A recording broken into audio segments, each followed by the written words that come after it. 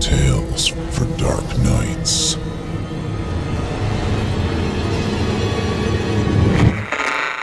Want to make sure you never miss a Chilling Tales for Dark Nights video again?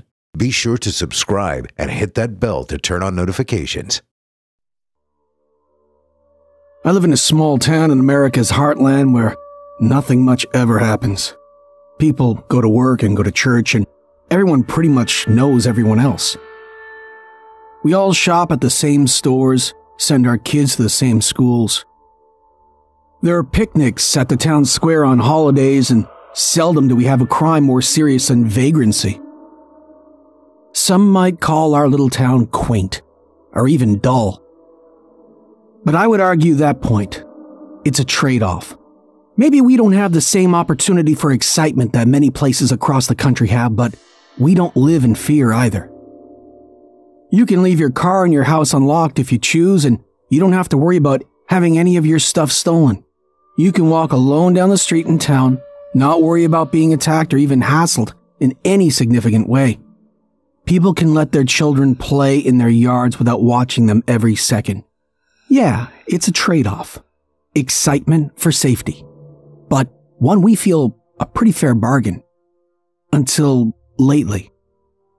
Though rather insignificant by most crime standards, about 2 weeks ago, people's pets started disappearing. I'm not talking about 2 or 3 pets over that period.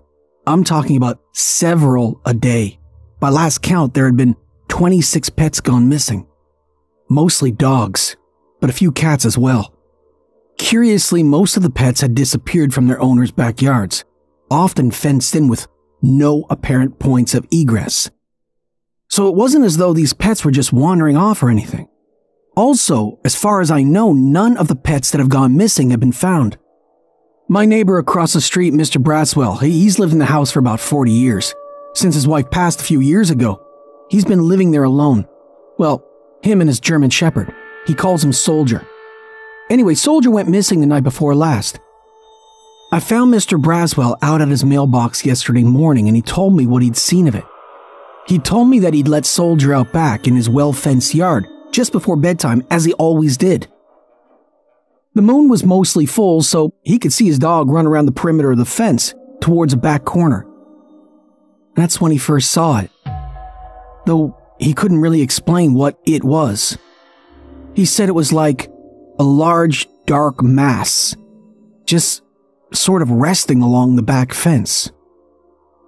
Strangely, though, he said it wasn't something he could discern the details of, but it was more like a space where the moonlight just didn't illuminate.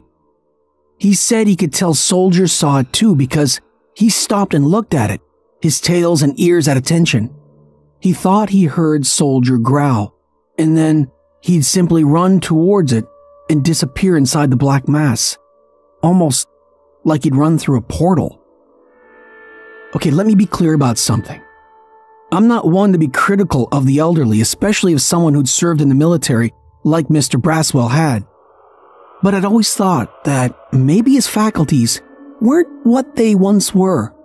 He was getting on up there in age. I think he was over 90. Still, of all the people who'd lost pets over the last 2 weeks, he was the first person who'd actually claimed to see it happen. That reason alone was enough for me to feel he ought to at least be listened to. He said he'd called the police and they'd come out and taken his statement. Mr. Braswell said he felt like they hadn't really taken him seriously, though. That they just humored him. I didn't know what to make of that. Like I said, he probably wasn't as sharp as he once was, and the officers who'd come out might have thought that as well. But that didn't mean he hadn't seen what he'd seen. That people's pets were disappearing had long since become a serious area of concern for people in my town. But last night, the seriousness and the concern ratcheted up exponentially. A family 2 streets over from mine, the Carsons, had a 9-year-old boy named Tommy and a 2-year-old poodle named Trixie. Just after supper, apparently, as he often did, young Tommy took Trixie on a walk down to the end of their cul-de-sac. Neither one of them made it back home. There were people walking along the route who'd said they'd seen them walking down the sidewalk like normal, nothing seeming the matter. No one had seen anything unusual either, no strange vehicles or loiterers, and obviously no one had seen them abducted. They just vanished, as a cliche goes, without a trace. Clearly, the disappearance of a child had changed things. Fear had come to settle over the community at large. And there was now a visual police presence, something seldom seen or felt in our little town. I'd heard that the mayor had called for the FBI too, but I hadn't seen any evidence of that. Tonight though, as did all my neighbors, I went home and locked my doors. I have a border collie named Jenna, and I've often thought how glad I was she couldn't talk. If she could, she'd probably prove that she was smarter than I was, which would have been really uncomfortable for both of us. But she couldn't talk. So we went along playing the roles of master and pet. The point, though, is that she was a very smart dog, the smartest dog I'd ever been around. It must have been sometime around midnight when Jenna woke me. It had been a while since I'd let her out to go to the bathroom. I stumbled towards the back door, but then I remembered about everything that had been going on. Still, I knew she had to pee, so in spite of the fact that there was a full moon, I grabbed my flashlight and I took it out with us. It didn't take me long to see it, almost exactly as I'd imagined it when Mr. Braswell had described what he'd seen. There was a dark space just to the right of my patio, a space where the light just didn't seem to go. It was larger than I'd imagined, maybe 10 to 15 feet square. I couldn't tell for sure because it wasn't static. It seemed to move, expand, and contract, keeping me from getting a fix on it. I reflexively turned on my flashlight, and I shined at the darkness, and the entire thing lit up, like someone had put a lit candle inside a paper bag. I felt fear, but I felt awe as well. Looking at this thing that just didn't appear to be from our world, I was mesmerized. I'd sort of lost track of what was going on, only managing to wonder what this thing could possibly be. Jenna had been sitting on her haunches next to me, but by the time I came back to the moment, she'd stood and walked several places towards the thing. I moved the flashlight's beam to her. She looked back at me over her shoulder and I yelled for her to get away. Jenna! To come back to me. But then she just trotted forward and disappeared into the darkness. I yelled something. I don't remember what, but before I realized what I was doing, I started to run after her. But by the time I'd reached the thing's perimeter, my innate fear had taken hold, and I'd begun trying to stop my forward progress. It was too late, though. I at least partially crossed the thing's edge, and what I saw, it was almost indescribable. There was a vast landscape stretched out before me, a desert landscape beneath a bright, silvery sky, and it felt nothing like being in the real world. Everything was fluid, like it was made from paper or flames maybe, and was being blown and stretched by a stiff wind. Even my own hands and arms appeared distorted in that same way as I looked down at them. It was disorienting. The landscape was mostly devoid of color as well. Everything appeared in varying shades of grays and whites, as though it was being washed out by the brightness of the light. There was a constant noise, too, like the rush of water or a steady wind, causing everything to sound and feel fuzzy. I don't know how long I was in that place. A second, a minute, a day. All I know is that I found myself tumbling onto my backside there on the patio. The dark thing still looming over me.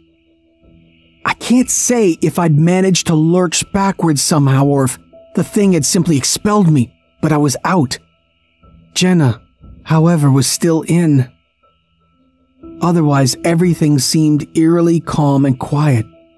There was no wind, No leaves rustling in the trees. No animal noises at all. No sounds from any of my neighbors' houses. It was like I was all alone. Like that's how the dark thing wanted me. And I could feel adrenaline beginning to pulse through my veins. Probably out of fear, I switched my flashlight back on and shined it at the dark thing. As before, it lit up in a muted peach-colored glow. Also, there came a sound from it. A distant sound that seemed to move closer over time. Soon enough, I could tell what that sound was. It was Jenna.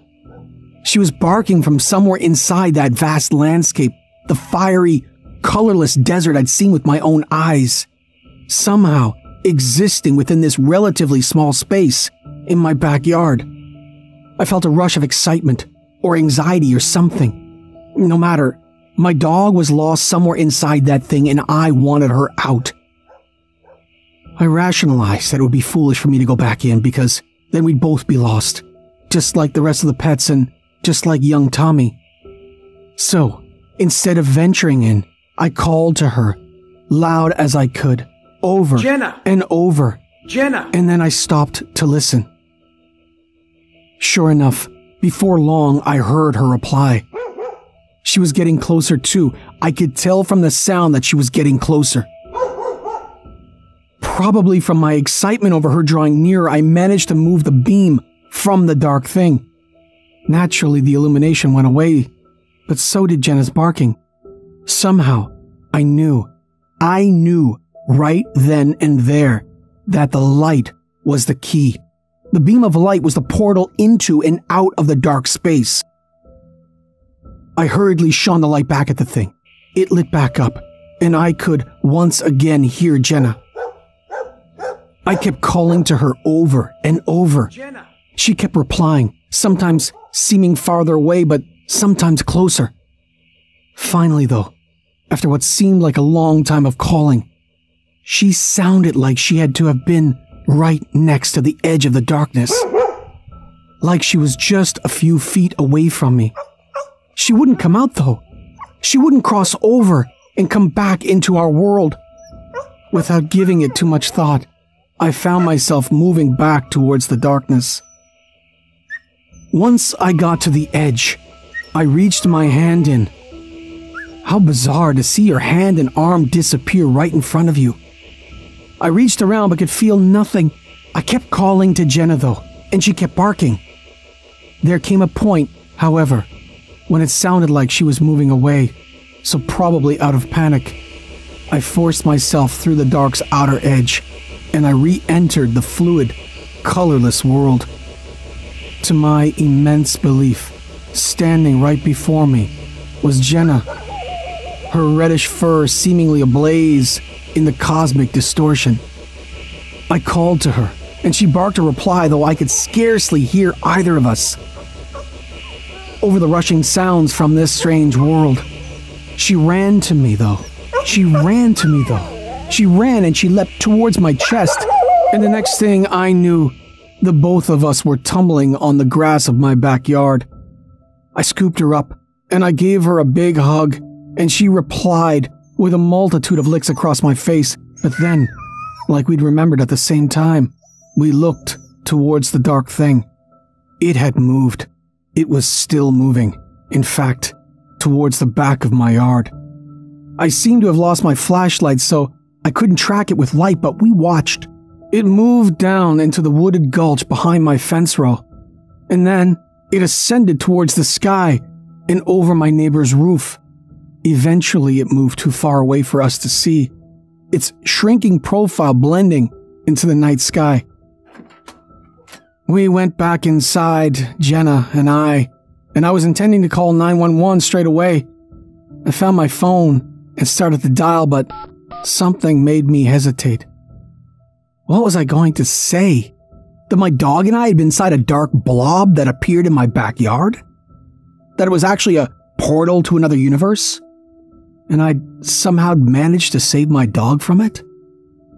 Was that my story? It took me about 2 seconds to decide. Of course, it was my story. It's what had happened. My guess was that this dark thing had been lurking around our town for the last several weeks, and it was responsible for all the disappearances. Would people think I was crazy or that I was just trying to get attention? Sure, some would, but some wouldn't.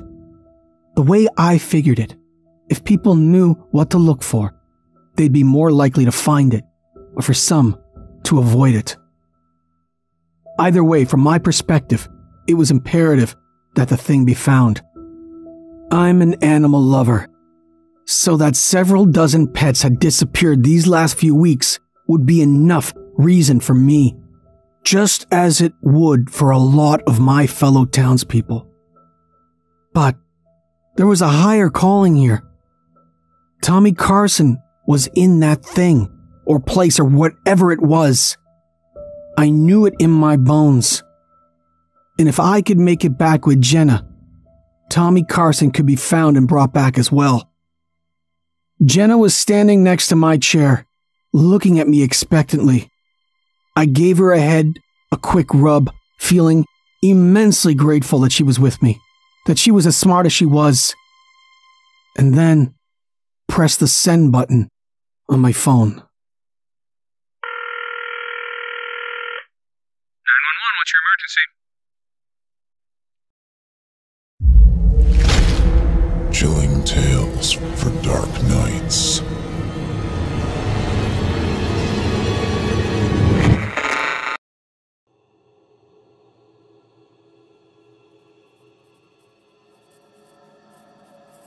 Dear Sir, I won't pretend to feel anything other than a deep dread at the receipt of your letter.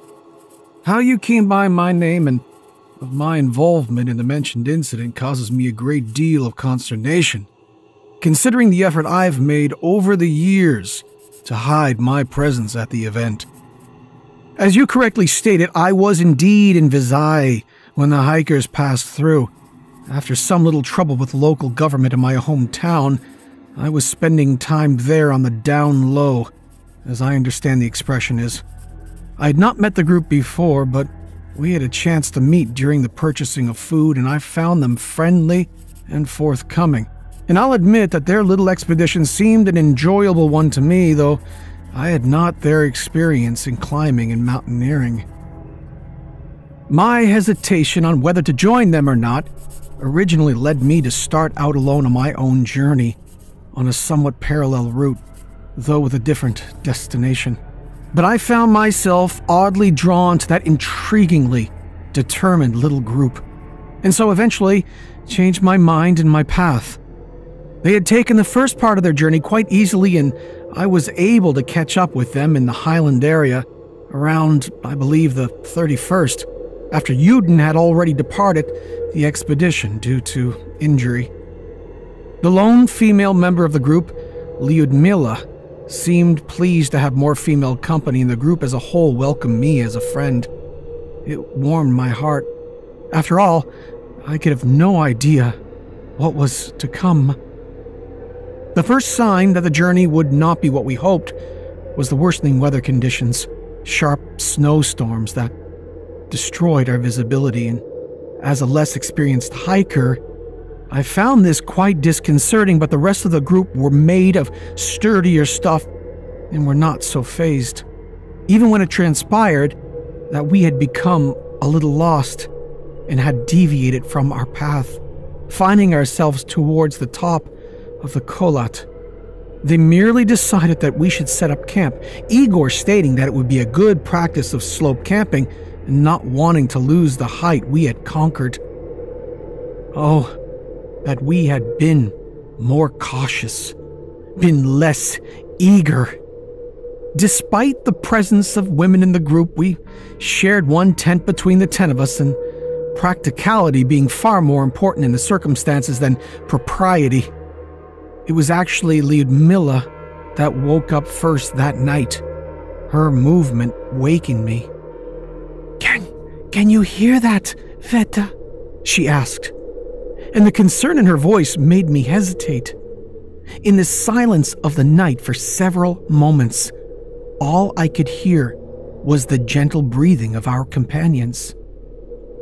And then there was a crunch of snow outside, and a sharp noise like the heavy breath of a large animal. A bear, perhaps, though we were aware of nothing like it in the area. Lyudmila and myself, we froze, our eyes locked together, and then she reached over and gripped Igor's arm.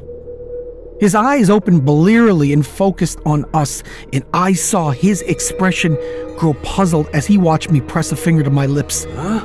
What? He sat up carefully and he stared at us, a question on his face.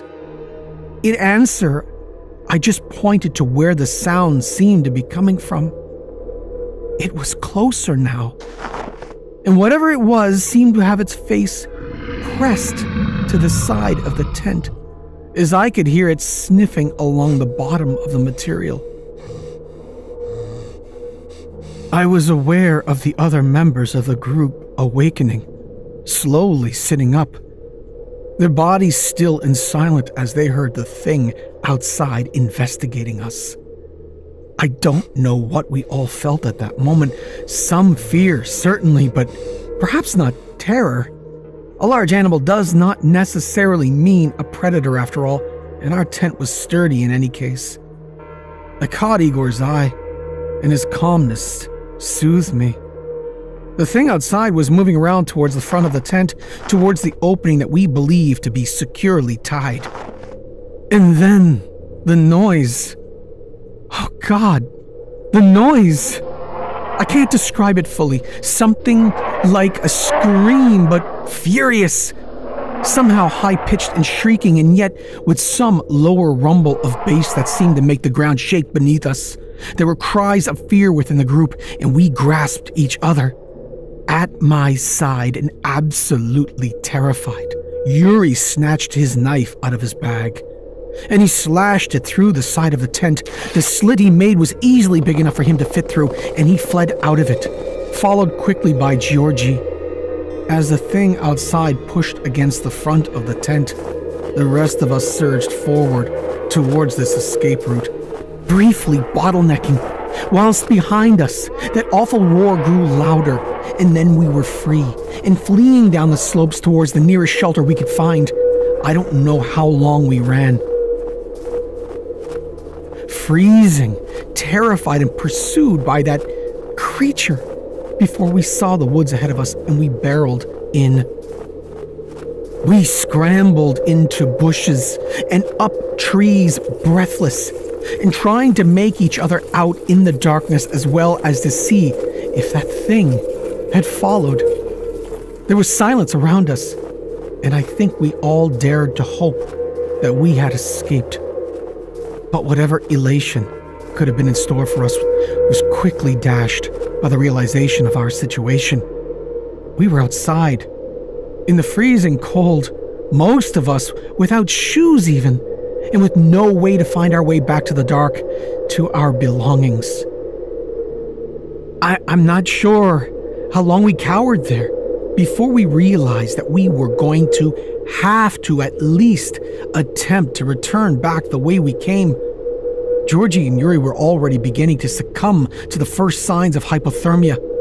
I heard Zenaida shushing Yuri, who was shaking violently and hissing about his bare feet. There were hushed discussions of starting a fire, but I think we were scared that it would bring the creature back to us. So cold. Igor made the decision that the rest of us would stay in the woods, while he, Zenaida, and Rustam would attempt to return to the tent to fetch clothing and provisions. They left soon after. We never saw them again.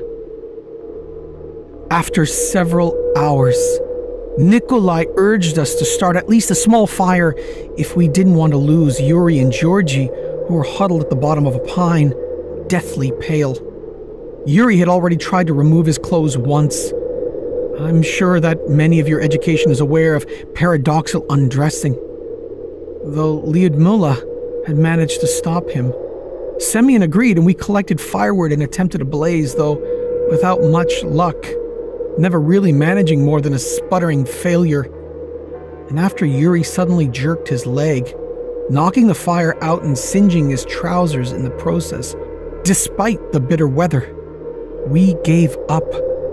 But you have to be practical in these circumstances, you see, so when Yuri and Georgie were seen to not need them anymore, we took their clothing. Their troubles were over. It was Alexander who first stated that he did not believe that Igor and the others would be returning, and that if we wanted to survive this, we would need to set out on our own. Those of us that remained, myself, Lyudmila, Nikolai, and Semyon, had to agree. We were on our own. We set out carefully and quietly as we could, thinking to follow in the footsteps of Igor and the others and make our way back to the tent. We stayed close together, eyes wide and staring out into the darkness. That we had already lost our way only became apparent when moonlight burst out from behind a cloud and shone down on a gaping ravine that none of us could remember on our flight down from the tent to relative safety. Should we turn back? Whispered Alexander to the rest of us, but before any of us could answer, Nikolai glanced behind us and let out an awful cry. I don't believe the rest of us looked to see what he had seen. We had a good idea after all, but instead just ran as fast as we could away from it. In the panic, Nikolai, terrified by what he'd seen, stumbled the wrong way, and I saw him disappear over the nearby edge. Lyudmila screamed at that and immediately changed her course to a path that led towards the ravine and down, perhaps hoping that we could somehow save him. Semyon, Alexander, and I followed her. There was nowhere to hide up here after all. We ran and slipped our way down to the creek at the bottom, but there was no time to look for Nikolai. The creature had followed us. We could hear its fast footsteps and its grumbling growl. I tried to sneak a look over my shoulder as I ran, but could only make out a shadowy shape in the darkness. Our group found itself splitting up, each trying to make different cover. I saw Lyudmila make for a group of boulders, whilst I lunged for a large shrub growing stubbornly by the freezing water. I didn't see at that time where Alexander went. Once hidden, I turned to see if the creature had seen me, might perhaps even now be bearing down on me, but it was not. Semyon had slipped in the water and he was trying to drag himself away. I could hear his whimpering and cries from where I hid. I could also see the creature for the first time. It was tall and thin, human-like, I guess, but wrong in too many ways. In the moonlight, I could make out unnaturally long limbs, jutting bones. Its face wasn't too clear, though I thought I could make out dark holes where eyes and mouth might be. It was bearing down on Semyon, who had twisted round to face his attacker. Brave man. The thing leaned down towards him and screamed. The noise was worse than before, again with that strange split of high and low resonance. With wide eyes, I saw Semyon's face contort in pain, and then I looked away, squeezing my eyes shut. I heard a dull crack, like the crunch of bones, and then silence. I peered out. Semyon was slumped back in the water. Dead, I had no doubt. The thing was standing where I'd seen it last, its back to me. It was unnaturally still, like a statue. I glanced over to the boulders where I had seen Lyudmila, and I saw her, peeping out as I was, her eyes on the monster. I realized immediately that she intended to run. Her cover was not as good as mine, and it was as apparent to her as to me that if the creature turned her way, she would not be hidden. She carefully moved back.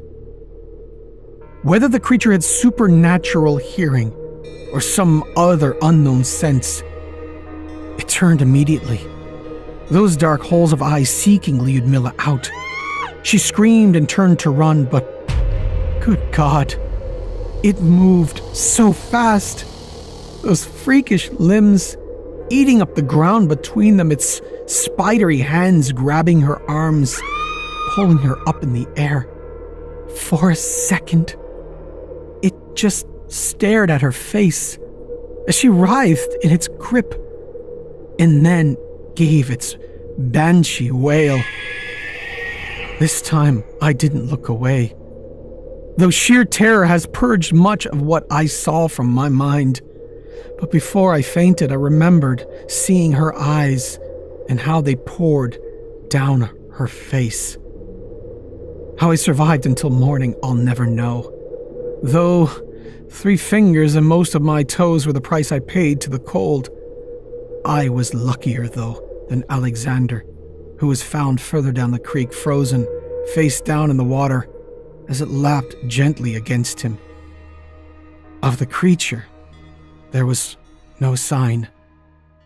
I made no attempt to return to the tent, and would likely have perished like my companions had I not eventually stumbled upon a somewhat shocked tribe of Mansi, who saved my life, and to whom I am forever indebted.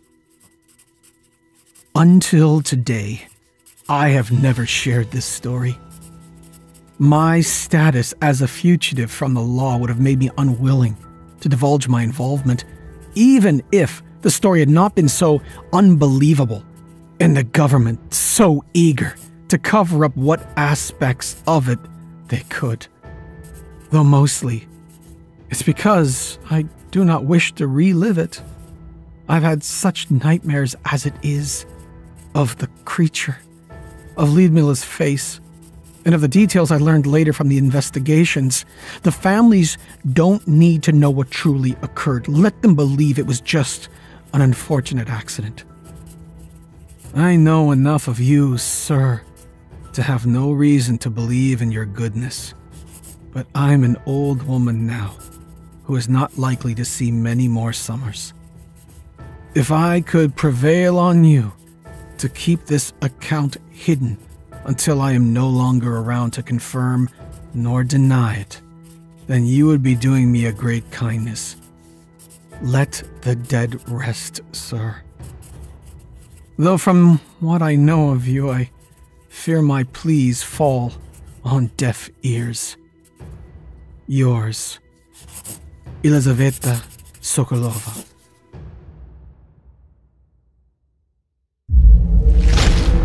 Chilling tales for dark nights.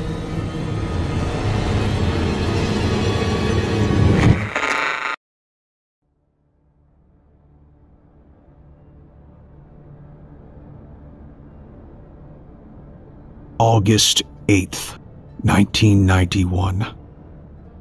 The cultists calling themselves Baal Deva's Truth had become so efficient at home invasions that neither of Samantha's parents were able to call the police before they died. The firefighters with Engine 21 were the first emergency responders on the scene, and I was one of them that night. We arrived only after the neighbors called in reports that smoke was pouring out of the house's front windows, and by then it was mostly too late to stop the cultists' plan. Most of Baal Deva's Truth had already committed suicide to spare themselves from burning alive. We only learned that they had been there when we found their bodies piled in the home's main foyer. We called for police as soon as we saw the corpses, but the billowing smoke urged us to continue inside without waiting for backup to arrive. The flames would soon begin to attack the building's structure. If it hadn't started to do so already, we had to press our way inside if we were going to contain the still spreading blaze. Otherwise, it would soon threaten more than just this house alone. I remember being sure of arson as soon as I was inside. The fire had been fed deliberately, and it had been built so that it might spread easily to their neighbors' homes as well. We moved past the bodies in the foyer, in a frenzy to save the building. I remember feeling vulnerable without the police there. I was acutely aware that we firefighters might be attacked by anyone who is still alive in the house. We heard from the emergency report that a family of 3 was expected to be inside, 2 parents and an infant. The dispatcher's voice on our radios had specified. After the night of the incident, I did some research on the family in that house. I just couldn't get them out of my head. And so I learned later that the couple had just moved into town to begin raising their child. We found both parents bound to the heavy wooden chairs that they had bought for the dining room, even though their bodies were already burning by the time we fought our way in to the center of the house. It was plain to see that their hearts had been messily cut out of their chests. Their faces, too, looked to have been mutilated before the fire began. It was then that I realized that there was no baby present in the dining room there with the parents. She might still be alive. And so I sent my partner to the second floor, while I headed down to the wine cellar by myself. It was down at the bottom of the cellar stairs that I first saw Max Kafer. The leader of the cultists heard me enter, and he turned to face me with the baby in his arms. Kafer had eyes like dying coals that were nearly drowned in the wet soot of his face. My fire axe was gripped in my hands, and I would have buried it in his chest had he not held the baby up in front of him. We're summoning a demon tonight, he told me flatly. It's mostly done already. He held the baby up as though he was going to throw it against the ground. While his arms were still raised, I dropped my axe and tackled Max Kafer around his midsection. We fell together, but I managed to seize the baby gently from him before he hit the ground. Max rose up to take the child back, but I struck him hard with my fist and he went down again. This time he stayed there, unconscious, but not dead.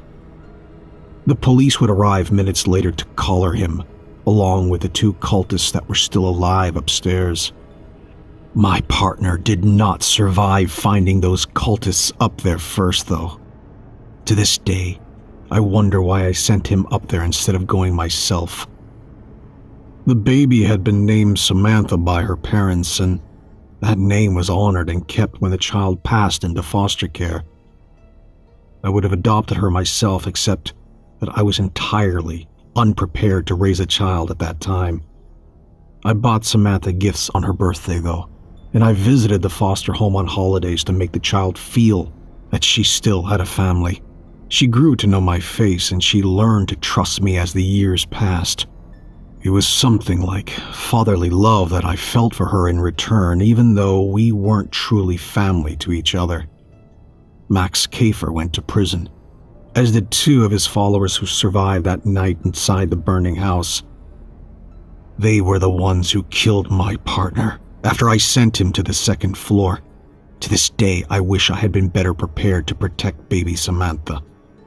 More than that, though, I wish that I'd killed Max Kafer with my axe, while I still had the chance. February 17th, 2001. Her Amber Alert interrupted the evening news, and I recognized Samantha immediately. I searched the internet, investigating the terrible suspicions that were already creeping into my mind. After only a few minutes of research, I confirmed my worst fear. Max Kafer had recently been released from prison.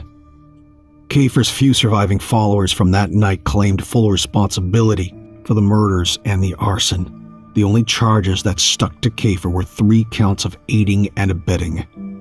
In the end, Max Kafer served less than 10 years in prison due to good behavior while he was inside. He was a free man again, and I suddenly felt sure that I knew where Samantha could be found tonight. I knew who had taken her away. The burned-out house was condemned but still standing. urban blight in the area had left the property in limbo, awaiting a demolition that was now almost a decade overdue. I arrived at that scene of that same 1991 arson just in time to see two figures entering the smashed-down doorway to the main foyer. It looked like a man and a child. I used my cell phone to call the police and report what I was seeing, but I couldn't just stand around while I was waiting for them to arrive. Samantha might be killed by the time that emergency responders made it to the house, and I did not want to be standing idly outside if my suspicions about Max Kafer were correct. The smell of gasoline hit me hard as I entered the house. Accelerant fumes were already heavy in the air, and I knew immediately that Max was trying to finish what he started 10 years ago. He wanted to burn the house to the ground once and for all. The entry foyer was different now, but it still brought up bad memories. There were no piles of dead bodies here anymore. Instead, there were only fire-damaged floorboards beneath my boots, and countless oily slicks of gasoline zigzagging through the house. I thought immediately of the wine cellar. That's where Kafer meant to kill Samantha, and that is where he would likely go now. I moved quickly but carefully from the foyer to the dining room. As I passed through it, I saw that the dining room had changed too. No longer were the desecrated bodies of Sam's parents tied to heavy wooden chairs around the table. Instead, this room was empty now. As I squinted in the darkness, I realized that all four walls around me were covered from floor to ceiling with insane ramblings about Baldeva and the little girl. It was then that I realized that Max Kafer had likely been preparing this place for tonight's ritual ever since he got out of prison. I remember that cellar door was just beyond where I stood now. As I hurried forward, I did my best to muffle the sound of my footsteps. I did not want to alert Kafer to my approach. I was also forced to hesitate as I reached the cellar door. It wasn't clear whether the damaged woodwork reinforcing those stairs could still support my weight. If the stairway collapsed underneath me, I would certainly be too badly injured from the fall to stop Kafer. Testing the top stair with one foot, I felt it shift gently beneath my boot. The woodwork below me let out a soft creak in response to my weight. I cautiously brought my other foot to bear on that same top step. There were no sounds of anything cracking or splintering below. Taking a deep breath, I began my descent into the cellar. Moving down the stairs, I found Kafer, standing at the bottom with his back turned to me. Samantha was huddled against a far corner of the cellar, crying and trying to make herself small there. It pained me to see her so afraid, but I was also greatly relieved to find that she was still alive. Sam was hiding her face against her knees and pressing her eyes closed as she shielded them with the folded crook of her arm. Because she was crying this way, she did not see me coming into the cellar. Kafer also did not notice that I had descended the stairs behind him. He was rambling as though trying to drown out a voice that only he could hear. It was clear that Max Kafer had lost the last vestiges of his sanity during the time in prison. The man's deranged mind had plainly continued deteriorating over the 10 years since I last saw him. Mixed in with the rambling, Max was telling Samantha that she needed to cooperate with him. He was telling her with anger in his voice that she did not need to be afraid. I'm sorry for what happened to your parents, little girl. We were trying to summon Baldeva, and we did summon him. I regret it now. He began chuckling dryly. I regret it. I regret it so much. He turned his head and seemed to shout to an unseen third party there in this cellar. Shut up! Shut up! Shut up! It was clear that Max still had not noticed me behind him. Was he talking to a demon? I searched for a weapon and I found that there was nothing within my reach. If it came to a sudden moment of decisive violence, could I really strangle this man with my bare hands? Another strong whiff of gasoline stung my nostrils and reminded me that the house was already fully staged to transform into an inferno. If Kafer began reaching into his pocket for some matches or a lighter, then I would only have seconds to neutralize him. Max took a deep breath, as though to calm himself, and then continued talking to Samantha. Little girl, we really did summon Baldeva. He went into me, and for 10 years he's been living inside my brain. I can't endure it anymore. Do you understand? That's why we're here, to reverse the spell tonight. Shut up! Shut up! He turned his head again to shout at the invisible third party that he apparently sensed nearby. In his frustration, Kafer reached into his unkempt hair and brusquely tore a fistful of it out. If we finish what we started, Max said, then Baldeva can go somewhere else. He can go anywhere else. I could hear in his voice that Kafer was beginning to cry.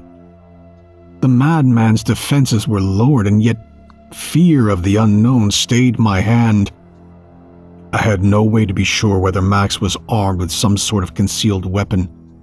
If I were to attack at the wrong moment, I might doom both Samantha and myself by letting Kafer get the upper hand. Max Kafer began moving subtly towards Samantha. She was still huddled in that corner, trying to hide herself from the reality that was now marching towards her. It was then that I lost all concern for myself. If Max had a knife, then he could try to stick it into me now. I took 3 careful steps forward, and then I wrapped my fingers around his neck with all of the force that I could muster, wrenching Kafer by the back of his neck. I threw him to the ground with all of my strength. Max had not sensed me there behind him, and so he was completely unprepared to defend himself. Kafer barely caught himself from falling flat onto his face as he went down, and in his confusion he remained prostrate against the ground for several seconds before he began moving to collect himself back up. Standing over Max Kafer, I raised my leg and then brought my boot down hard against the back of his head. I stomped again, this time driving my boot into the exposed curve of spine at the back of his neck. I put my full weight into each strike that I delivered to the downed man. I kicked him hard 3 more times before I stopped to check whether or not Max was even still breathing. He wasn't. It was at this point that I noticed the bladed weapon that Kafer had been holding. It was a serrated knife with a keenly honed edge, and it must have been palmed tightly in Max's right hand when he first started walking towards Sam. Samantha finally uncovered her face, sensing perhaps that something important had just happened. Sam looked up to see me standing there in front of her, and she recognized my face immediately. Despite her gladness to be saved, I could tell that her terror had not subsided. Samantha had previously only known me as a source of gifts and kindness. Now instead she saw me looming over the broken body of a man that I had just killed. I saw her eyes change to reflect something frightening and cold. It was a look unlike any expression that I'd ever seen on Samantha's face before. We waited outside for the police together, and when they arrived, I did my best to explain everything that had happened. For the most part, it felt like a relatively happy ending to an otherwise completely terrifying evening. Samantha had undeniably been changed by something, though. The way that her eyes turned cold and harsh that night never went away either. Any time that I visited Sam after the events of that night, her eyes invariably held that same expression of strange detachment. Her personality became pitiless in ways that it had never been before. Was Samantha badly traumatized by what she'd been through that night? Or was it something else? I am not a superstitious man, but I think something strange must have happened when Max Käfer died. I remember checking his pulse while we were still down there in the wine cellar. I made sure that there was no shadow of a heartbeat for me to find on any of his pulse points.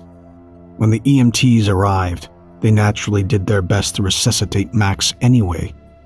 Maybe they were successful in forcing his heart to beat a few more times before they moved him to the ambulance.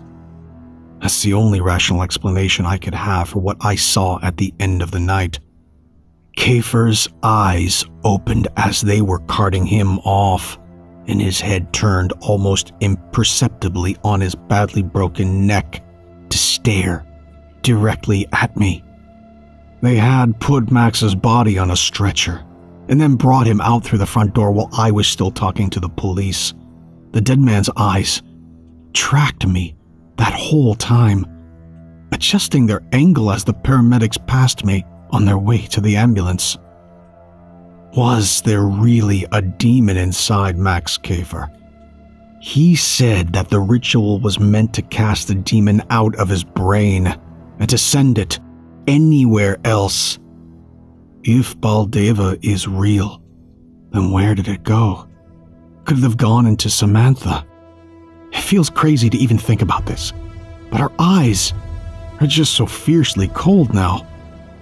Even if there's a demon inside that child, I love her like one of my own.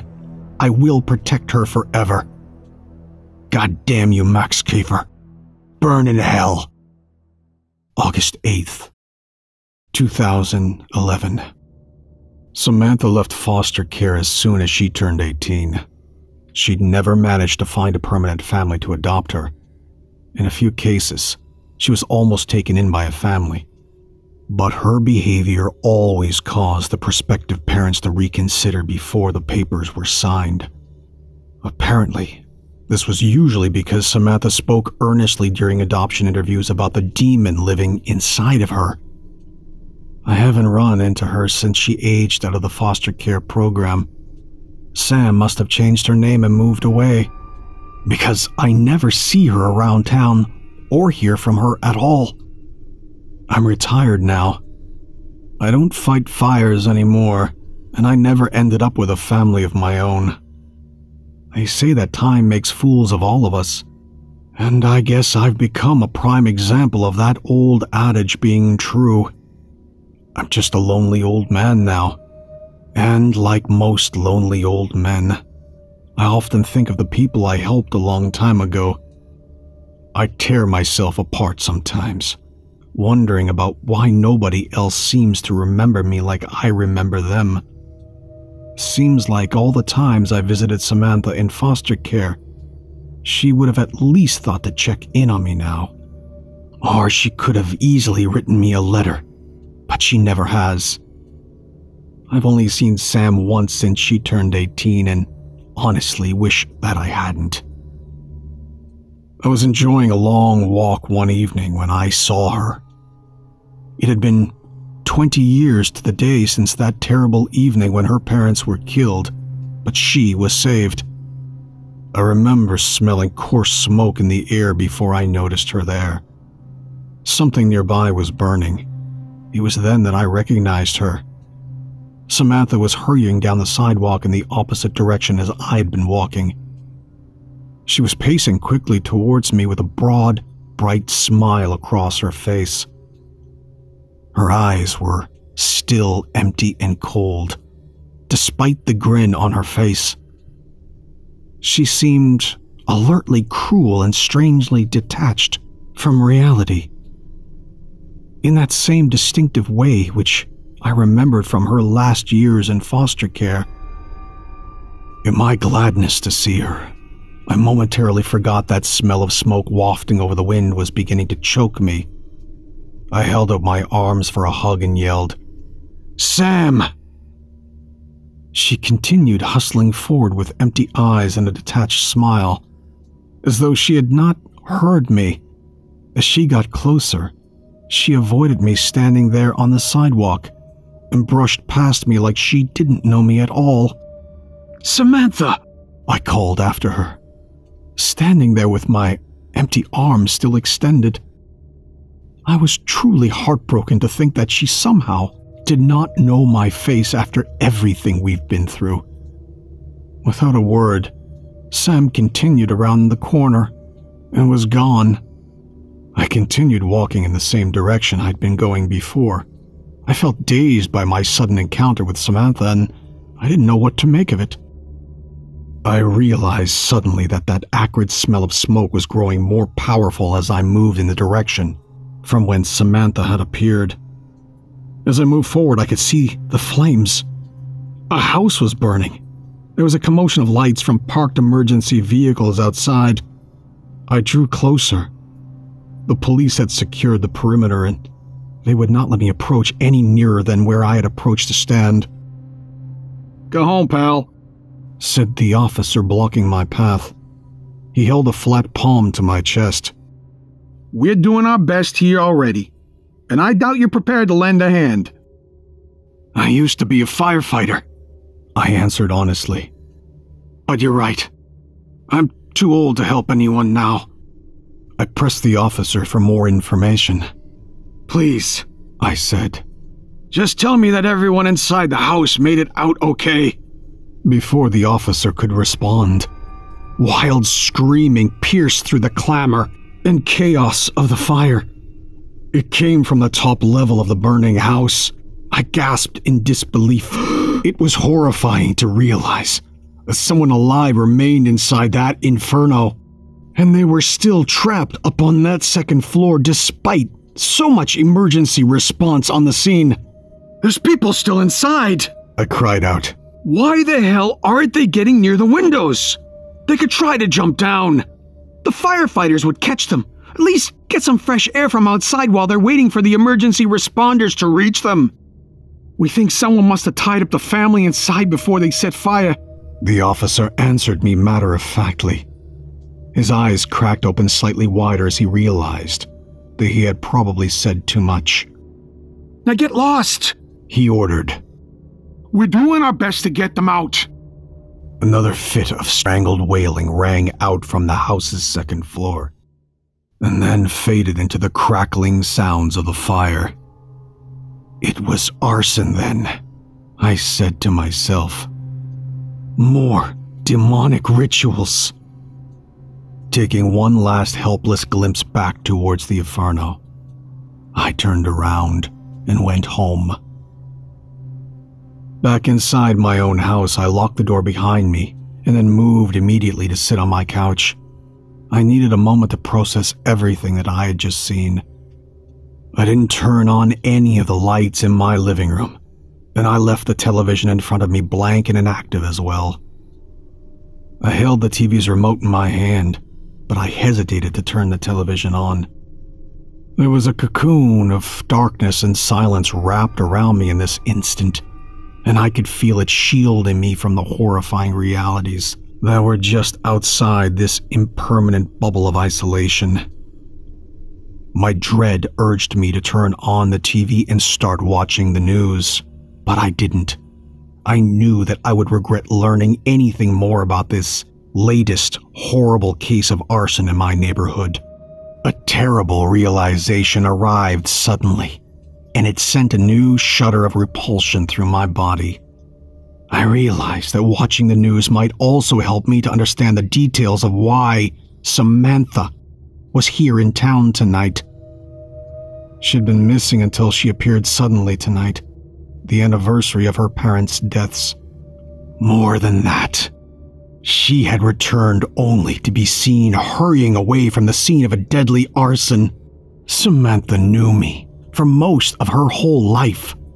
She always recognized me right away, but tonight, she didn't seem to know who I was at all. It just didn't make any sense to me, unless a grim thought came suddenly into my mind. I remembered the way that Sam's eyes had changed on the night that I killed Max Kafer. Was it Baldeva that crossed my path tonight? Could it really have been a demon that was looking through Samantha's eyes as she marched past me with that smile on her face? I called Sam's name twice as she walked away, There had been no response at all.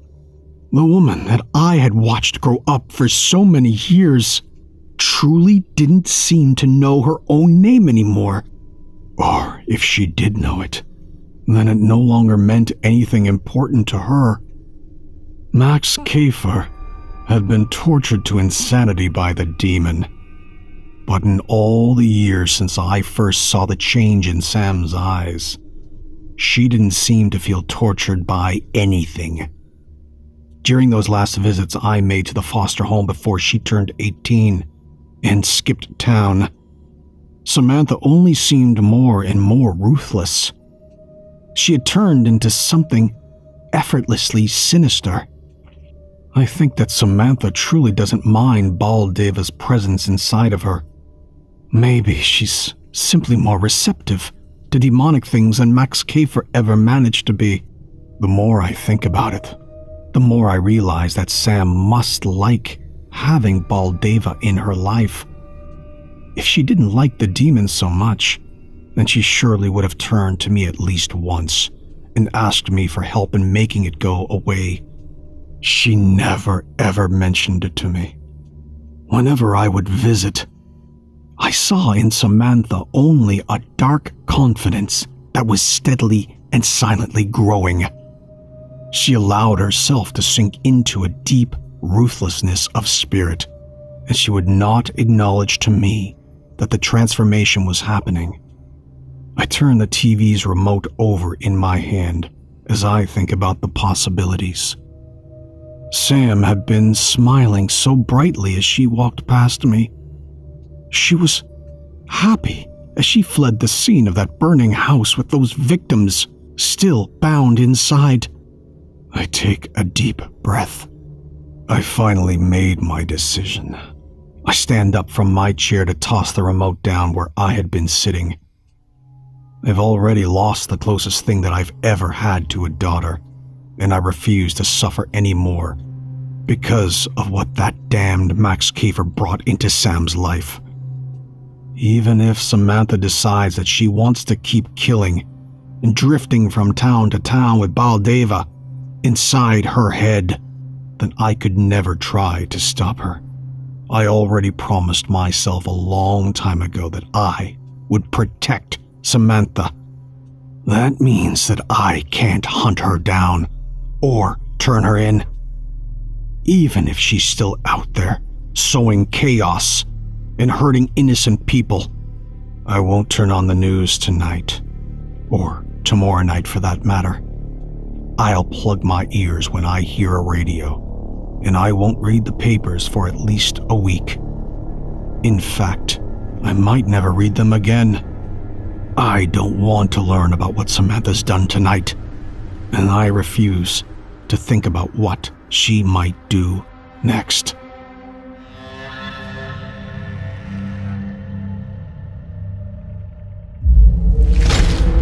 Chilling tales for dark nights.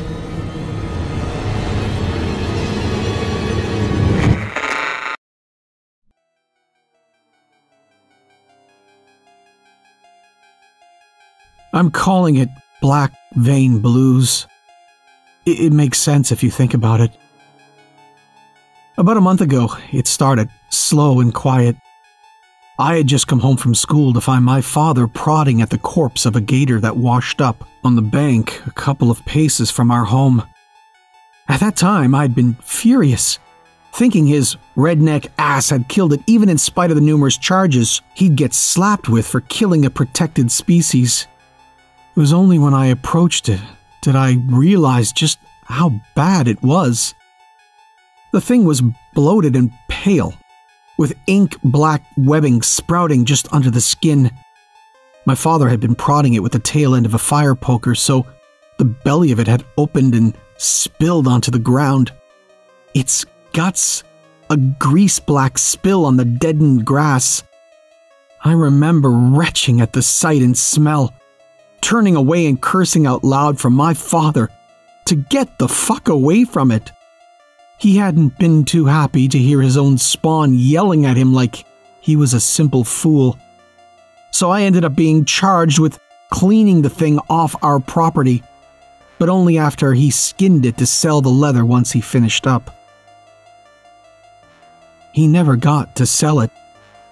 He didn't last that long. Later that evening, after a long shower, I'd gone up to the store to buy some things for dinner. Nothing big or costly, so it only took me a half hour to get the shit and hike back. I remember the store had been eerily silent. All of the other customers lost in some sort of daze. Some didn't even notice when I knocked directly into them, their glassy eyes flying to me and then back to whatever they were focused on.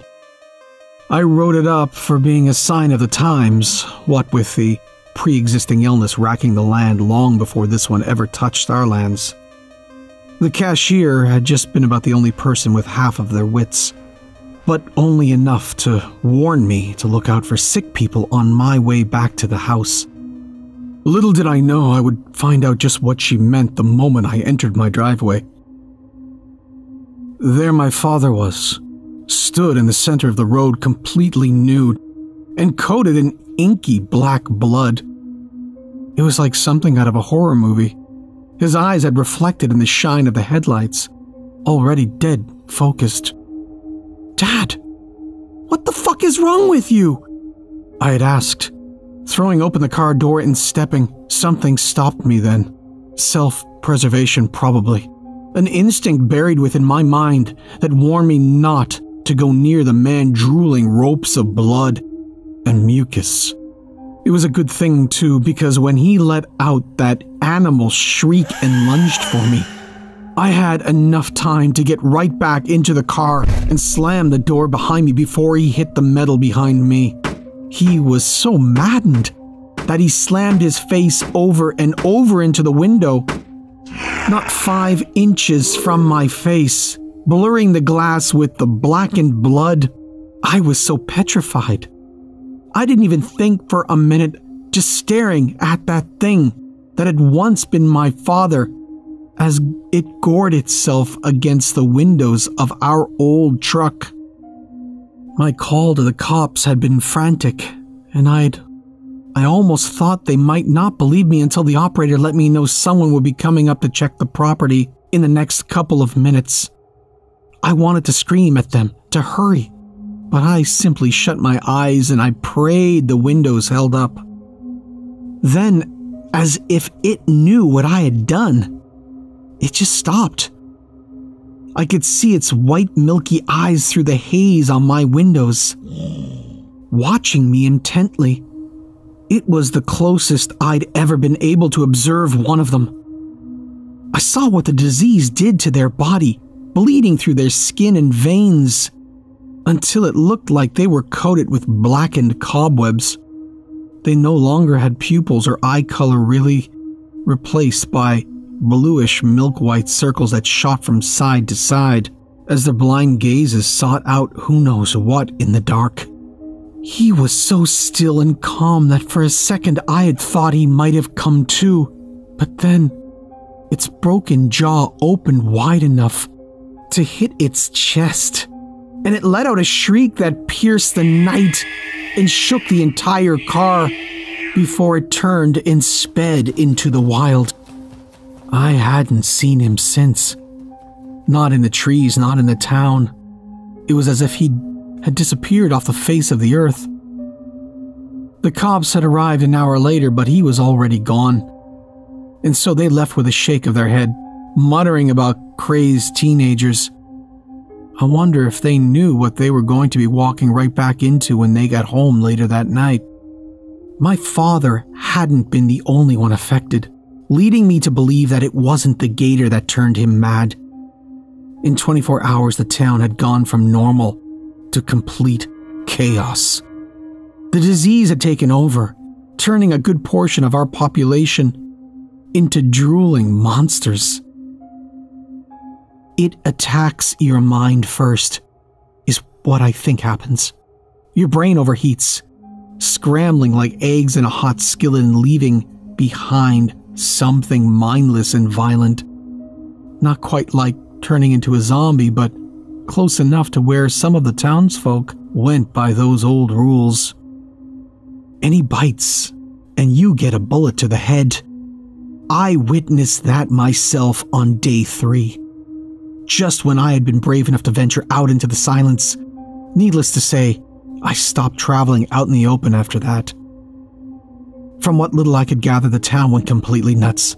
The sane people turned right into something out of an atypical apocalypse movie, where the people went right into savage mode in order to keep order. Law enforcement had been quick to interfere, but only enough to establish themselves as kings of the castle and wall off any resources the rest of the townsfolk may need. From what I had heard from the one actually sane person I'd met, that they had put away some of the people affected with black vein in the jail cells to experiment with. I shuddered at the thought of what that might mean. Still, that wasn't the worst of it. You know that phrase, the one popularized by modern movies and media? What if humans were the real bad guy? God, they were so wrong. Nothing could compare to what those things were doing. You see, the difference between them and zombies is that they still are entirely human, or at least think like them. Even as they turn into slobbering, rage-infested creatures, they still have the presence of mind to hunt. I'm lucky enough to have witnessed it before I got caught into one of their traps. In the middle of the night, one day I had decided to use the darkness in order to head into town, to grab whatever supplies I could loot from unguarded businesses. Just as I had reached town, I saw them gathered in the middle of the road, looking up at something strung to a streetlight. There were people caught in one of those hunter nets meant to trap large game. Their wails of terror had filled the night as the 3 of them had been slowly lowered to the ground and promptly ripped to shreds at the hands of those monsters. They had taken their time, seeming to bask in the horror and degradation as they killed them one by one. I couldn't look away. Something within me refused to believe it was even real. I had seen terrible shit on TV before. But watching your neighbors laugh and shout in delight as they remove the organs of people you once shopped side by side with was a whole new ballgame. It didn't stop there. The evidence of their rampages was more and more apparent as you snuck down the streets. There were stores that had been burnt to the ground, others splattered with blood and gore. There were clear stains on the street where you could see victims had tried to flee before being drugged into whatever hell was awaiting them. I didn't even make it to the store before I turned and ran all the way back to my house. Nothing could have prepared me for what I saw that day. Nothing could erase the memory of those horrific things I'd witnessed or the shit I would continue to see every time I gathered the courage to leave my home. I'm stuck. Utterly stuck in my decaying cabin. I can't trust the water anymore because I'm almost 100% sure where it came from. It would be the only explanation for the gator washing up with the disease a day before it affected our first townfolk. I have enough food to last for a while, but it's not food I'm worried about. It's the water. Even with my stockpile, I'll only last the next month or so. I know what some of you are going to say. Get the fuck out of there. Take your truck and speed right out of town limits before you're claimed to. It's too late for that. I saw the trucks arrive not hours ago. The barriers set up in record time. Anyone brave enough to go near them gets snatched up by the men in yellow, or shot right between the eyes. I know well enough about our government to know those who got taken won't end up well and safe on the other side. I beg of you, if you have any information I could use to help myself out in this situation, please tell me. I'm running out of options here, and I don't know how far this has gone. I suppose some of you are going to be disappointed with me. After all, there's no good end to this story. I wish I could tell you everything turned out fine in the end and I used all those survival tips to flee into the woods, but I hardly had enough time to read them before the end had already begun. Things had gone south since I last posted, and I, like the disease, it happened fast. It was like something sparked in the air, catching all at once and starting the blaze that would end it all. It was rain. A storm so thick you'd end up soaked just by looking at it. I knew it was the end, even before it wet the very earth on which I stood. There is something I should admit. I'm not entirely immune, as some of you might have thought. I just haven't been claimed by the rage the others seem to have fallen victim to. My veins went black, but my head remained the same, a cool 98 degrees on the thermometer. I thought for a moment, even with the sickness taking root in every corner of my body, that I might somehow be fine, that I was just not affected like the others. But then there was the pull. It had seated itself right on the back of my brain, whispering to my consciousness with every hour that went past. I couldn't make out the words, but I could feel the impact they had on my mind as each time I felt the caress of its shadowed touch. I'd find myself leaving my own mind for a split second. Sometimes it was so strong, I'd find myself opening my eyes what seemed like a split second after last closing them, standing in the water right outside my house, staring empty down into its inky depths. It was part of the reason why I hadn't joined up with any of the other survivors. Well, that, and there was no way I was going to trust them when half of them were willing to put a bullet in an innocent, if there was even a slight amount of question about their behavior. I didn't even want to think about what might happen. If I had the guts to approach one of those men in yellow, stealing people right off the streets, they never took the survivors. They weren't here to rescue us or to try and help us survive. Within our town's quarantine, they stole the infected, and they shot anyone who thought might interfere. Perhaps it was luck, or just some sort of twisted fate. But I had seen them in action, speeding into town in their armored little vans, and grabbing the infected one by one. One of the ones they had taken had been the cashier from day one. I almost wanted to laugh. "Look out for the sick," she had said. Famous last words. As much as I wanted to, I knew the best option for me was to remain hidden until something drastically changed and I was forced to relocate. Unfortunately for us all, that something was the rain. Something drew me out of the house that day. That voice in my mind calling me to come into the open and see what it had in store for me. I didn't think of my safety, nor much of anything else.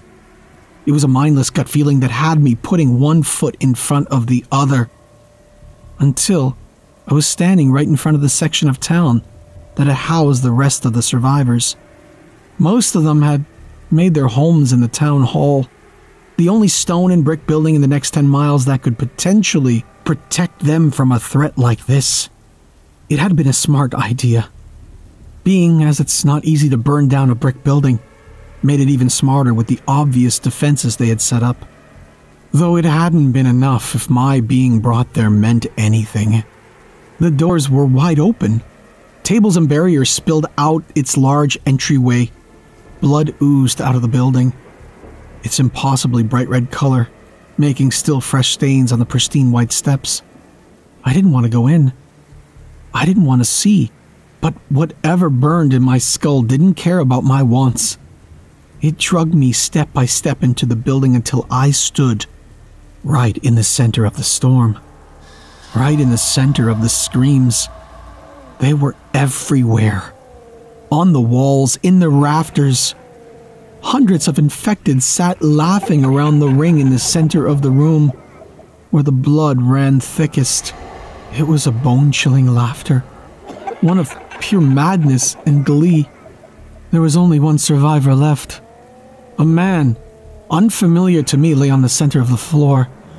I won't describe what they had done to him, for I would rather not inflict that terrible knowledge on anyone else. I will say, though, that there was no way the man should have been alive. Not with as little of him as there was left. Still he was. Eyes wide and mouth open in an endless silent scream. The blood in his mouth muted anything he might have been trying to say, but I doubted he could have done anything other than to beg for mercy at that moment. I was almost sick. Almost. If what I saw hadn't numbed me, I might have fallen to my knees and retched my guts out. But I was already long past that. I only watched, feeling nothing but numbness and pity as my ears began to burn. For some reason, they did not attack me. Maybe because they sensed the illness that had already consumed my body. Maybe they were so distracted with the show, they didn't care. Either way, it wasn't a blessing. I would have preferred death over watching them make playthings of the bodies of the last strugglers left of the town's survivors. I don't know how long I kept going through the downpour, until I found myself staring down one of the couple exit roads our town has. It was one of the places where the barricades had been set up. This one larger and made mostly for the purpose of keeping the diseased in and those fortunate enough not to be caught in the massacre out. Only when I got there, it was completely void of any meaningful life. No men in yellow. No military guards. Not a single sign of life. That is, apart from the black veins. I can see them standing there, completely still, as if they all were listening for any movement. Only one acknowledged my arrival, its blind white eyes snapping up to me. It remained like that, completely still as it monitored my movements. All of the black veins I've seen as of late had been doing exactly that. Standing still, listening, hunting. How many poor uninfected souls had fallen victim to them, I wondered. How was it I hadn't? I had a million questions, all burning like a hot iron through my quickly overheating mind. As much as I wondered, I knew the answer. I felt the answer burning bright right behind my eyes. I don't know if this has spread, or how I made it this long, but it hardly matters. It's over now. Time is ticking for me. This I know. I already see my veins in my arms darkening even further with the illness. I feel my very humanity peeling away like layers from an onion. Soon, there will be little left of me but the vessel that is my body. I couldn't take the injustice of it all. I didn't do anything to deserve this. I stayed in the shadows. I didn't talk to anyone. I followed the rules and did as my father asked, and I never got into trouble. I was a good kid. So why is my mind filling with those sickening thoughts? I see him now as I sit at my computer chronicling what I know is the final moments of my sanity. He's standing out in the woods, completely still as he looks directly through my window, right to where I sit. It's as if he knows what's come over me. Maybe he knew from the start, and he's just been waiting this whole time for me to realize it too.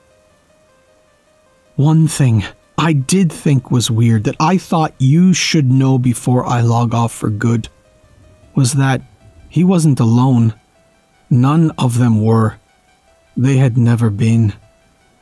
Look out for the shadows. That's where they go to hide.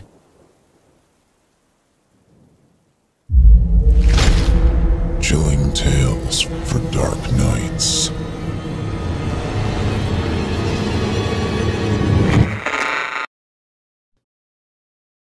It's terrible. What they say happened to old Jack Greer. Terrible, but we really can't say that he should have been surprised. Living alone up there on the mountain during the dead of winter. It was a fool's errand, and we all told him as much.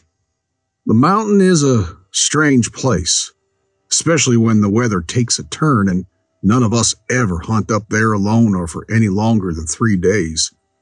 But Jack was strange in the head, a loner, a rebel, self-sufficient, he said, independent, he said. But the old women in town called him a damn fool. And when they found him after the thaw, and what he had been cooking and eating on the night that it happened, well, it proved him right. See, old Jack didn't like society, and he spent nearly all his time in the cabin his great-grandpappy built on the leeward side of the ridge, under the shadows of the flint wall where the snow piles into wispy tufts that look like pointed teeth in a lower jaw. That's why it's called Jawbone Ridge, if you hadn't guessed. Most of us hunts in the summertime for sport, and in the fall to feed our young ones, but we stay home during the winter. The ridge is treacherous once November starts brewing, and if you get caught up there when the weather turns, well, probably won't go well for you. The whole lee side of the mountain is a graveyard, holding the bones of dozens of men who dallied up there alone, and even a few who went up there in parties and tried to play it smart. It's like the sea, vast and merciless, and not giving up her dead, as the preachers say, until the resurrection. There's some who even doubt that the Lord will be able to pry those corpses out of the mountain's jealous grip. And so when October came, we went out hunting in parties, brought back deer and hares and possums and coons, and our women folks skinned them and dried them in the smoker so as we could have meat over the long winter. And old Jack Greer went up there too. But he didn't go with just a gun and a haversack. He filled up his big wooden barrel with supplies and had his 3 hounds at his heels and a big bulging knapsack weighing him down. His gun was slung over one arm and his axe was tucked under the other, and we saw he had parts for a still hidden under the tarp covering his barrel. Well enough, his great-grandpappy built that cabin as a moonshining base. He was covered in furs even though it was warm. October afternoon, and that's how we knew he meant to stay there well into the winter, maybe longer. He didn't say a word to any of us as he went up the trail and split off into separate ways. Johnny Aberdeen was the last to see him, lugging his barrow into the hills, the 3 dogs close behind, the sun sinking into shadow. Old Betty McAllister has a witching touch, they say. She's not gone over to the darkness, we don't think, but when her grandmammy came over the hills from the old country, our great-grandparents heard that her grandmammy, Betty's great-grandmammy, had been strung up for a witch. Well, she goes to Sunday meeting, and she says the Lord's Prayer and says it well. But she has a touch of the uncouth about her. Some say she has a second sight. She's old as dust, indeed, and remembers all the lore of the mountain. And when she dreamed about old Jack Greer that 3rd week of December, nigh a month after the big blizzard snowed us off from the valley, we knew something had happened. And when the snows thawed the week after Epiphany, we sent a party of men to find him, and when they found him, we remembered what old Betty McAllister dreamed. The hunters returned with hares and coons and some does and a buck, but old Jack stayed where he was.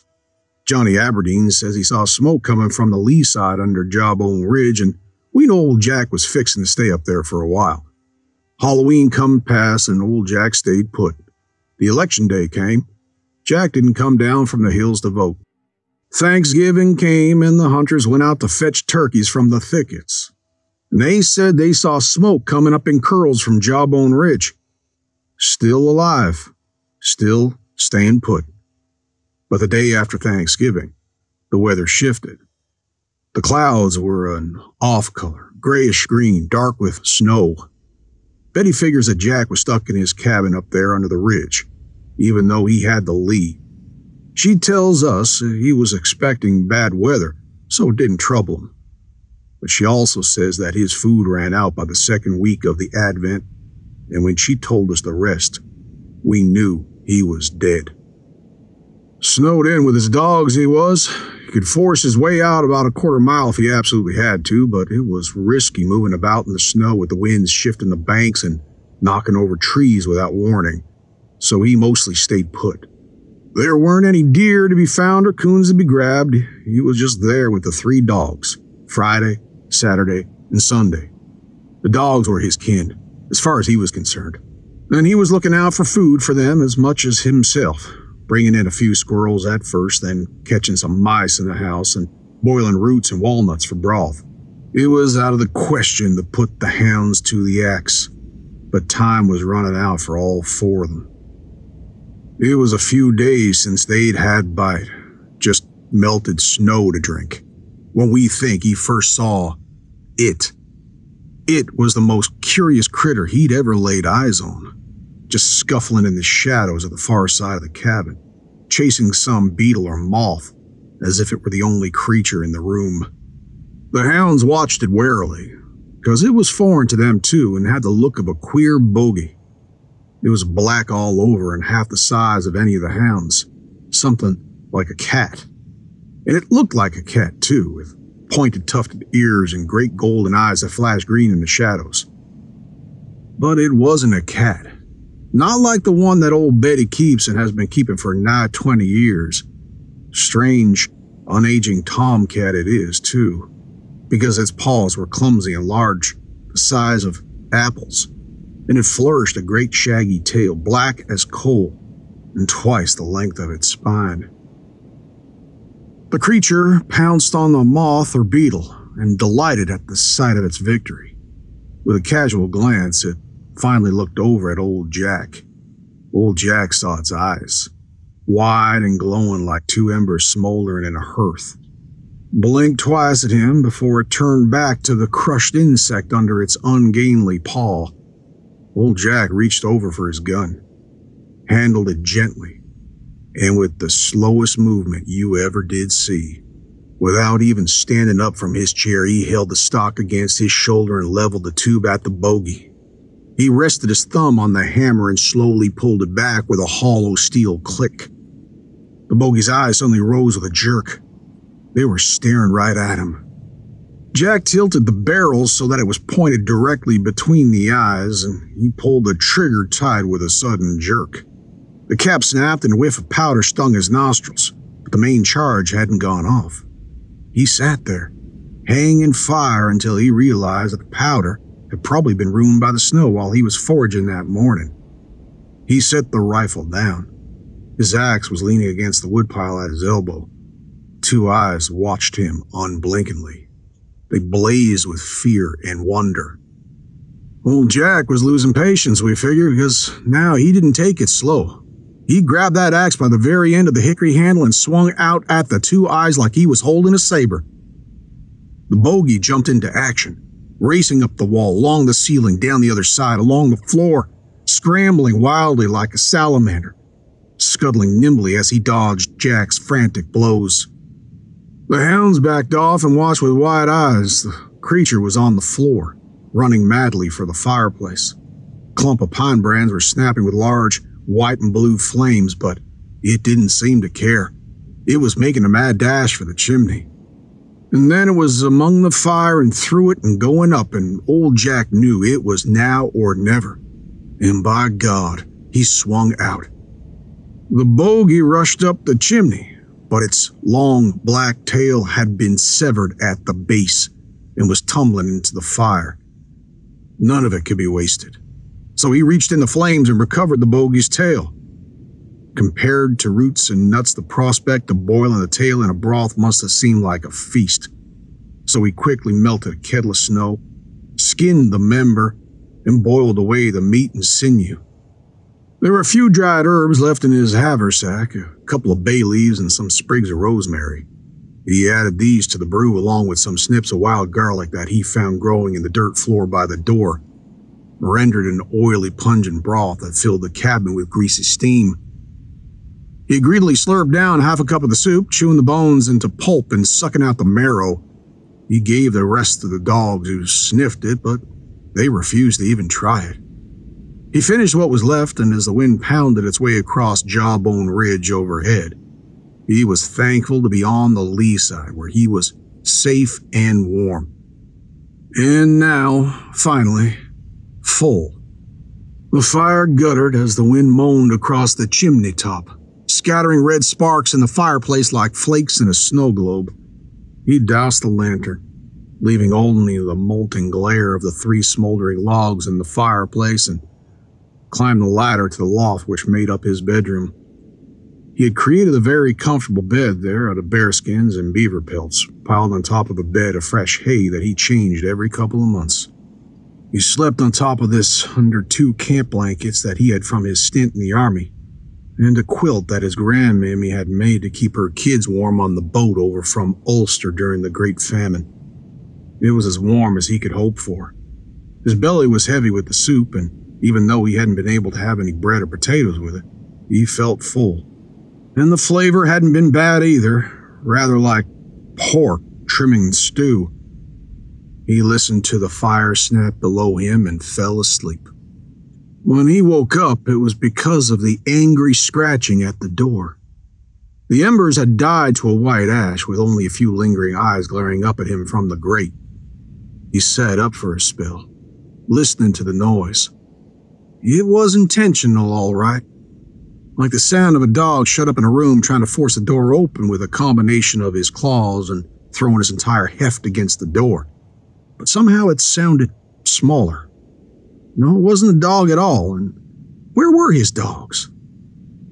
There in the corner, bristling and shaking and staring at the rattling door. Old Jack Greer wasn't afraid of a rabid coon or a hungry cat, or even that queer bogey whose tail had just filled his belly with warm comfort. He reached for his rifle, but remembered the spoiled powder. He would have to draw the charge eventually, but in the meantime he grabbed the axe. Still had a brown smear up the middle of the blade where the tail had been severed. He gripped it by the middle of the handle and threw open the door. Nothing was there.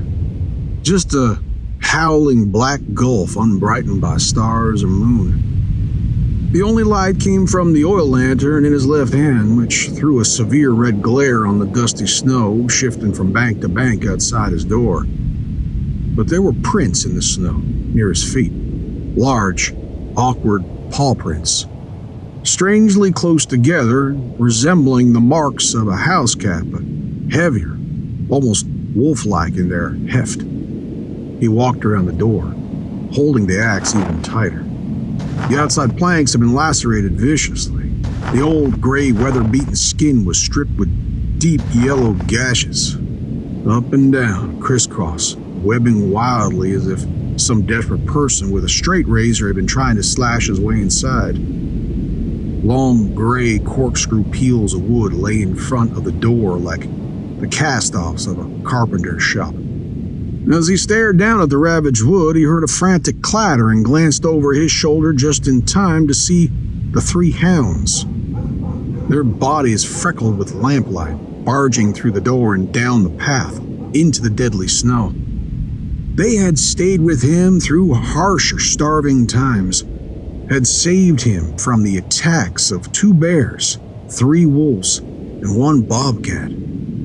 They were scored with gnarled white scars from their combats, and were disciplined from age, experience, and hardship. And yet they ran, away from him, away from the kettle that stank of the bogey's tail stew, away from the lacerated door. And while old Jack Greer stared after them into the formless blackness that closed in around the defensive light of his lamp, he heard something. At first he thought it was the flight of some ghastly, heavy insect, or the unseasonal groan of a cicada, or the rasp of the door on its hinges. It was a voice. However, a horrible, horrible voice. Harsh, gargled and inhuman, simultaneously hoarse and deep, frail and raspy, like that of a bitter old woman or a sleepy young boy. It growled at him from somewhere overhead. You got my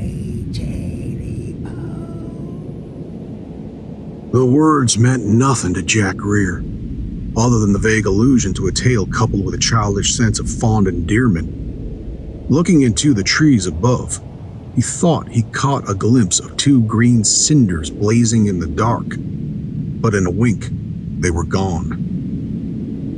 He quickly went inside with his axe and his lamp and closed the door tightly. He barred it with shaking hands and instantly went to his rifle and nervously began to take it apart. He turned the knob on the lamp, raising the wick and casting more light around the dusty cabin. A ghostly, green-white light that threw a heavy brown shadow.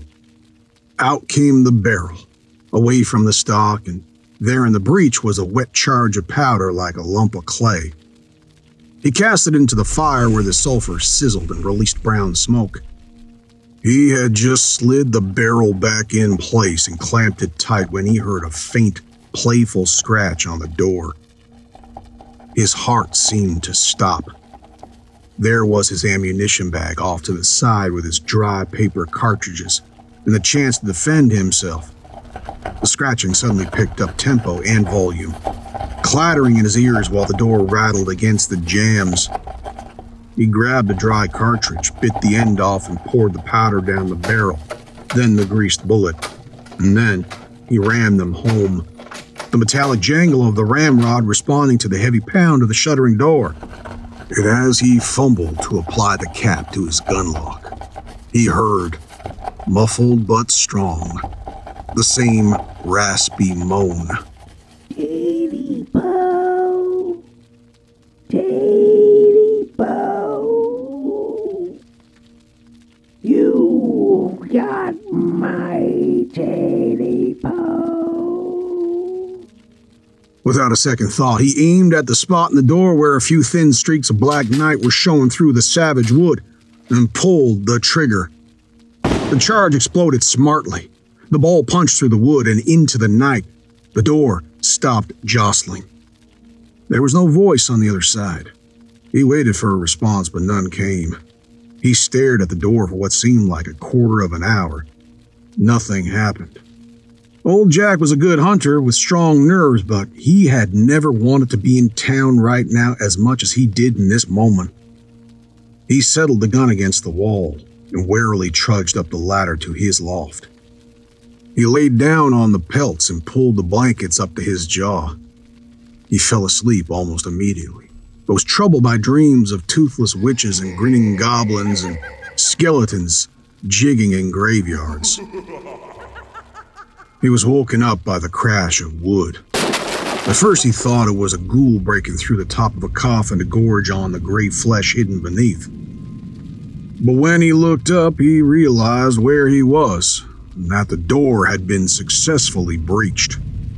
Perhaps the bogey had been clawing at it for hours, or perhaps it had just flung its tiny body at the gouged boards a few times before one gave away. He reached out to his side. There was no rifle. It was downstairs. There was no razor-sharp axe. It was on the woodpile. There was no hunting knife. It was in the ammunition bag. He gripped the quilt desperately.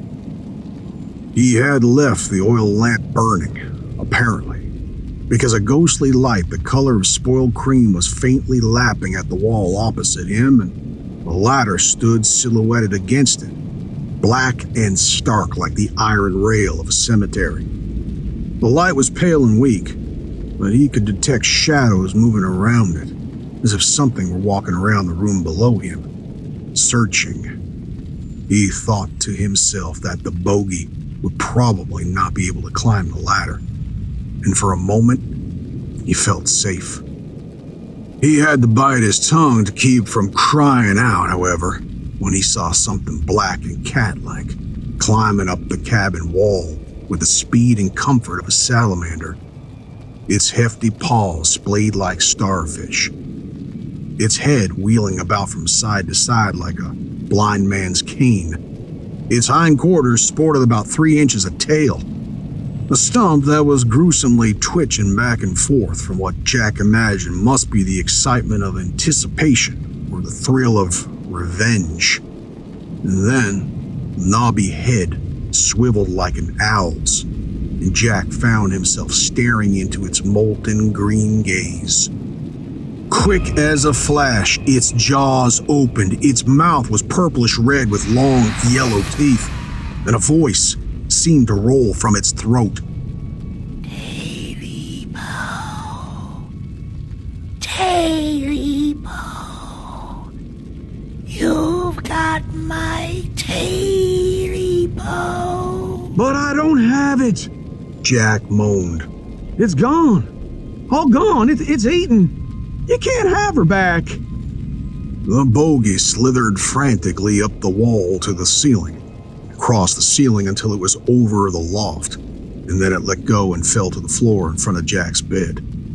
There was a pregnant moment of anticipation, and then he saw two pointed, tufted black ears slowly rise between his feet, followed by a furry, round head and two gleaming green eyes.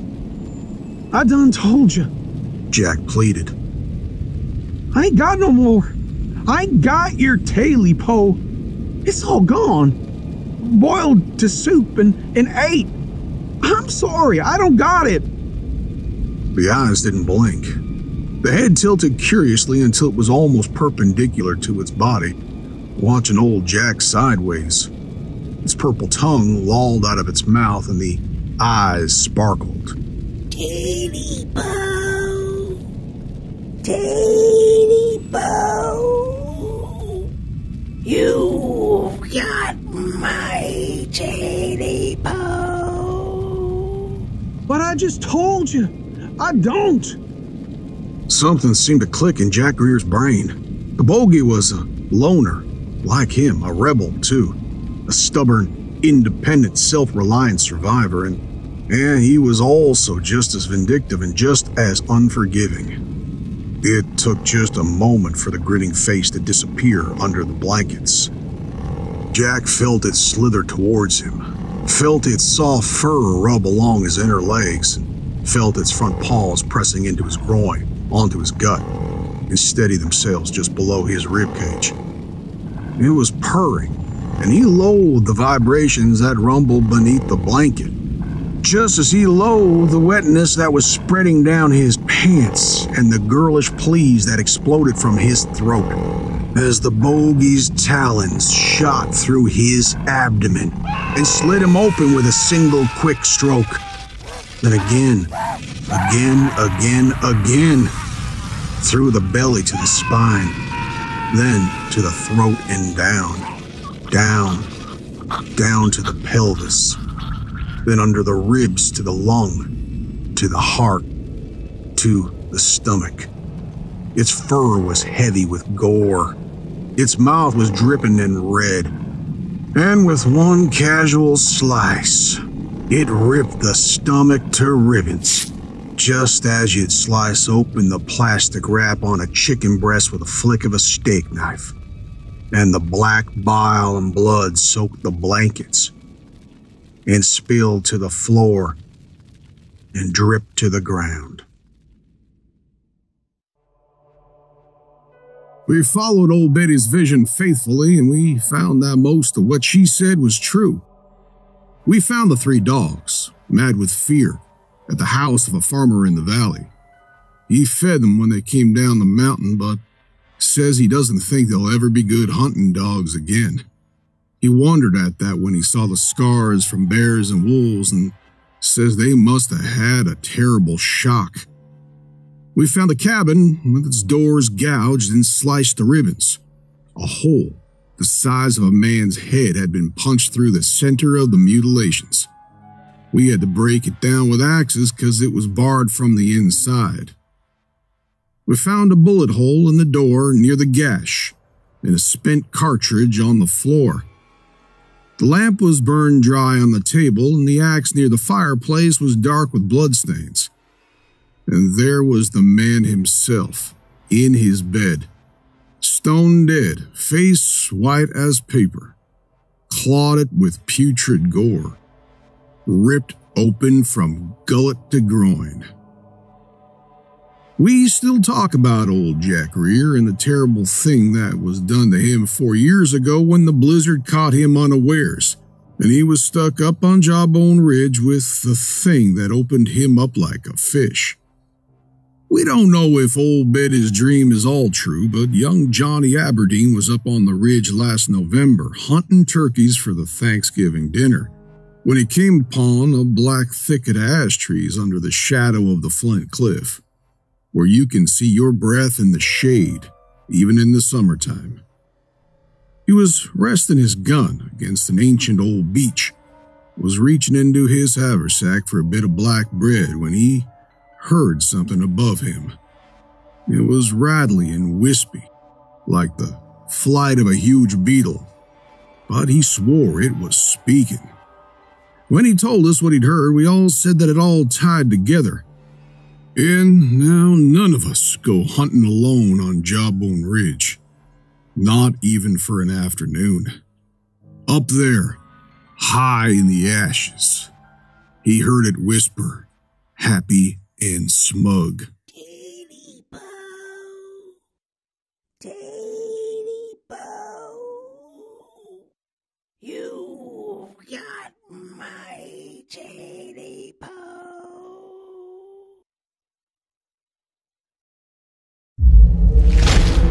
Chilling tales for dark nights.